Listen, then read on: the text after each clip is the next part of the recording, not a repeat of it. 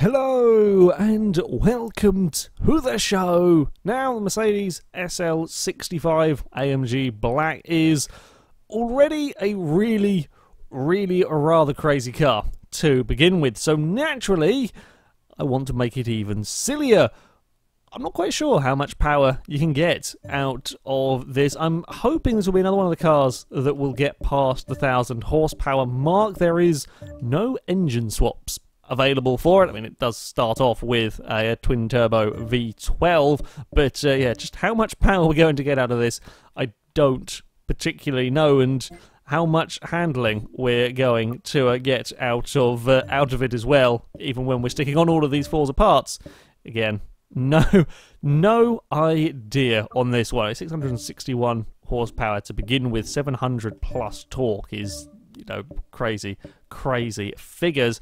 I think actually this car, I've just got various bits and pieces already bought. I think I might have tried to build one of these for the run out of fuel race we did a little while ago, but I suspect this is where the parts came from. There's some nice big front tyres, 285s at the front, and we're going to have 345s at the rear, so that should be good for traction and should be pretty good for turning as well, having those sized front tyres.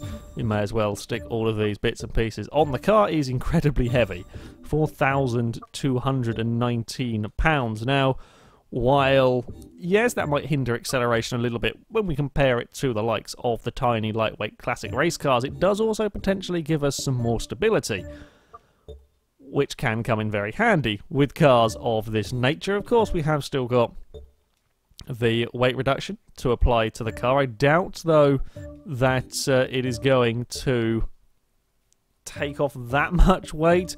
We may see it in the low 3,000s, but that's probably about as light as the car is going to get. PI-wise, I suspect this is going to be relatively... I'm not sure we're going to quite get it up into P-class. We will have to wait and see. Okay, 3,385 pounds. So we saved almost £1,000 with the weight reduction. We're up into R-Class now. For the engine, I'm really hoping that we can get some impressive power figures. I really hope that I haven't made a mistake in choosing this car, and impressive torque figures as well. Let's not forget that. It's already up to almost 800 torque. Of course, the main upgrades, the camshafts and the turbos, are where lots of the power are going to come from. There we go, 874 horsepower, 850 torque. Pretty good. I just want to see that 1,000 plus horsepower, because yeah, there aren't that many cars, there aren't that many standard engines that will get out over 1,000 horsepower on Forza. Could we see over 1,000 torque? I think that might be pushing our luck a little bit more. We haven't upgraded the turbos though. Here we go. Hey, we're up to 1,019 horsepower. I think we should see 1,000 torque as well by the time. There we go. 1,004 torque. That is mega torque. That is seriously... Okay, it's not quite up to Hummer levels or the racing truck levels of torque, but that is insane torque figures in this car. I wish we could put this engine in more vehicles. It'd be a fantastic one to swap into cars. 1,045 horsepower as well is not bad. I think we're, what, 200-300 torque more than the Enzo? The Enzo engine, I think that's 700-ish. It might be up towards 800 though. So, when that's fully maxed out as well, we're talking. So there we go. That's some impressive figures with the Mercedes. PI, though, is still noticeably quite low, only a mid-ish R-Class. So handling might be interesting with this. Of course, to test out this monster of a car, we have come to the Virginia International Raceway. The Mercedes will get 5 laps around the Patriot alternate layout in an attempt to go as fast as possible. Now, our current leaders, the Toyota NASCAR, a 107.0, was up into P-Class. I would expect it to be safe from the Mercedes, although we have seen surprises. The Lamborghini Diablo, lower PI than we have from this Mercedes, is up at a 107.6. If this car has got decent enough handling to make the most of the power that it does have inside and off the line, that is incredibly impressive. That was very little in the way of wheel spin. Getting that car going. I'm incredibly early on the brakes and we were still getting 160 miles an hour. From a standing start, 160 miles an hour into the first corner is, yeah, that's silly. Silly speed. Could we see, it might be asking a bit too much for this to get 200 miles an hour down the straight here at Virginia, but might be possible, because unlike the only car that's ever done it, the Alfa Romeo 33, and that did it from incredible power to weight ratio. A lot of the other cars that have had similar power to weight ratios couldn't put the power down, they just spun the wheels for a mile, and this might not have that problem, although it is quite heavy. So whether the power has got more torque than just about everything else though, so we will very quickly find out. We do then have to try and get it slowed down if we do get to 200 miles an hour, and that might be a that might be the tougher ask of the car as we round this final corner. Okay, second gear we can't quite go. Oh, we get not quite an ultra smooth launch out of there, and then we do perhaps struggle a little bit more. It's 182 miles an hour. We are on the brakes. No, we can't push that anymore. Okay, unfortunately, as much as I was hoping we could just go straight to full throttle out of that final corner, we can't quite do it, and we are also braking relatively early, but still I think it is not quite as leery as I was expecting from a Black Series Mercedes in some respect. I think the giant tyres that we do have on this is helping. Where are we going? Get turned in for that corner. Up this next corner, this is where every single car will go sideways. Mercedes is no exception. Mercedes is no exception whatsoever. I should probably try and be a bit more delicate with the car. It's very effortless when this thing is floundering around to hold it sideways, etc. But if we go for a good lap time, we should probably not be doing that. Right, little bit better out of the final corner. What's the lap time wise? 11.2. Was a bit of a scrappy lap. Yeah, we're not going to be challenging the top cars around here. 180 miles an hour. Very similar, actually, to the Alfa Romeo, to the 8C that went out last time. I'm a little surprised by that. I guess the Alfa Romeo also did pretty good on the traction front. Did have fractionally more power than this, but considerably less torque. Thought this might out-accelerate the Alfa, but it does not. I do think the Alfa was a little bit better under brakes. I think we're struggling a little bit to turn in, and I think that may be where we are losing some of the time. We don't have the agility through these very narrow sections. Oh, no, that's going to get some more sliding. Third gear up here, and a bit of patience with the car might be in order. Oh, and I'll completely buggered up that turn. We could have left it a little bit longer before turning in. I know this track relatively well now. Still make mistakes at that. There's a one corner that is the toughest corner, I reckon, on the track to get right. Still, yeah, still turning in too soon or too late and having issues there. Okay, we're being more careful on the power. A 110.4, a little bit more like it from the SL here.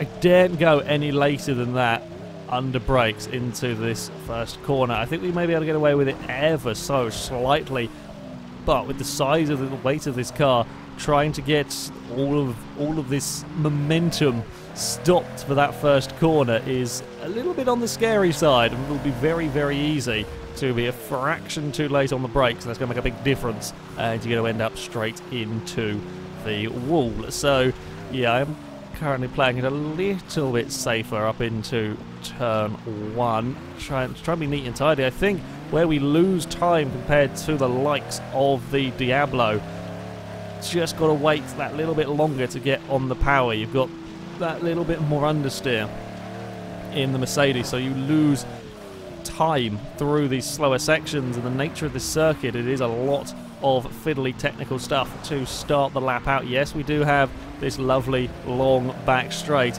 for the power to work its magic, but there's a lot of technical stuff. We're into the 109s, 109.9.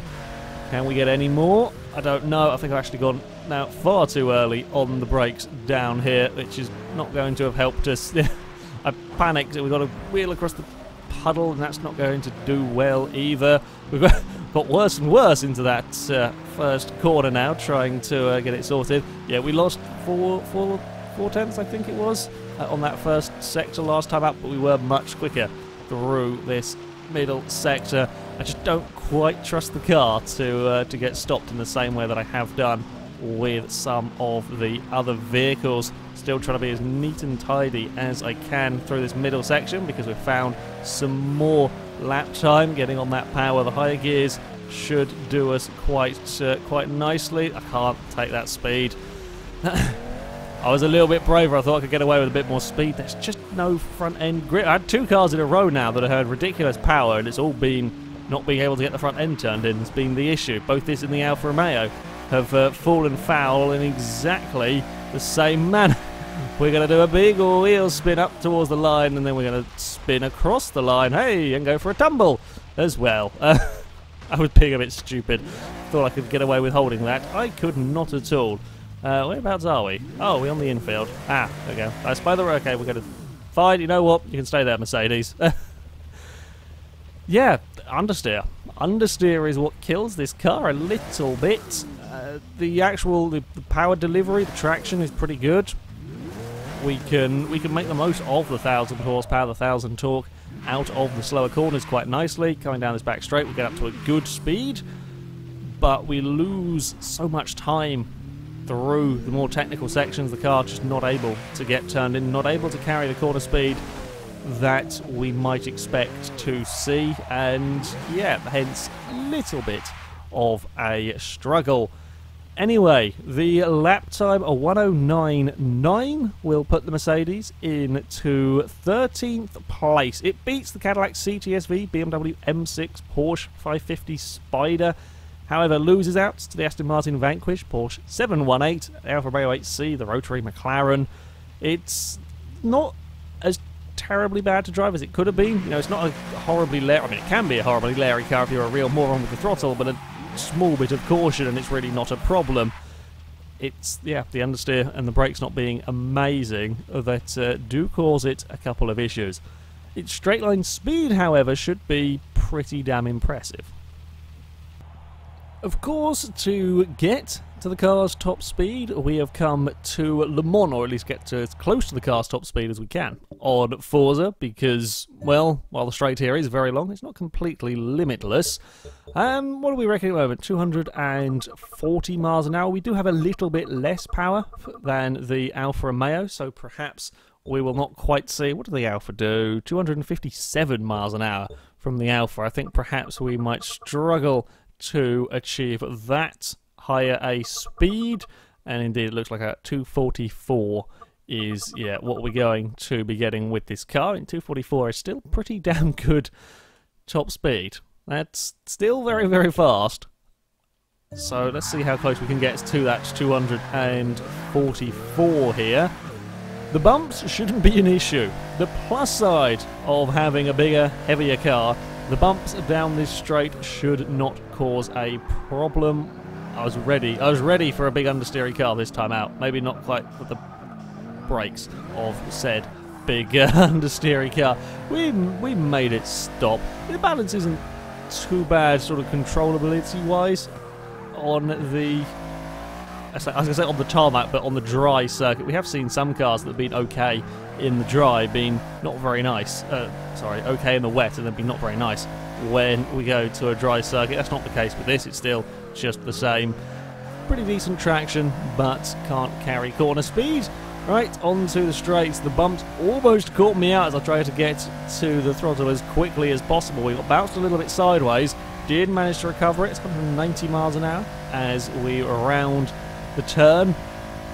We're up to 220 now. It's pretty decent, you know. It's definitely matching the 8C towards the 200 mile an hour mark, but now we start to struggle that little bit more, not quite having that 1,200 horsepower as we get up to 240 miles an hour. Now we can go downhill a little bit here, maybe pick up another mile an hour or two. Can we get 243 anymore for the Mercedes? Yeah, it very, very briefly got to 243 just before I had to change direction for the corner.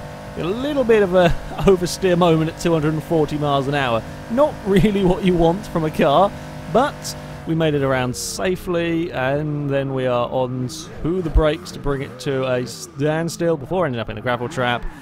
243 miles an hour from the SL65. I did think we might have seen a little bit more, but that is the speed that the car can obtain. Yeah, pretty controlled down the straight, as you would really imagine.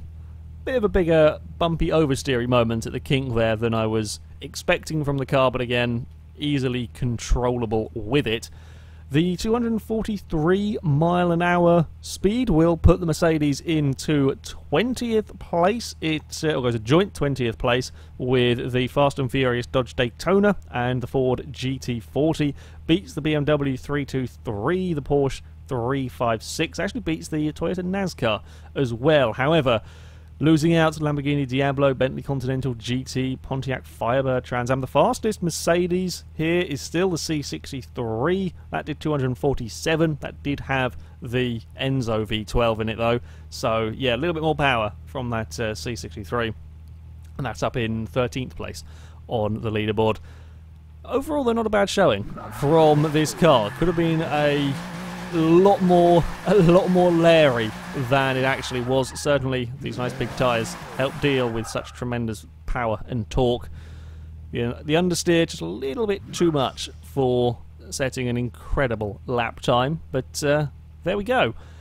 That is going to be it for this video, guys. Thank you very much for watching, and until next time, goodbye.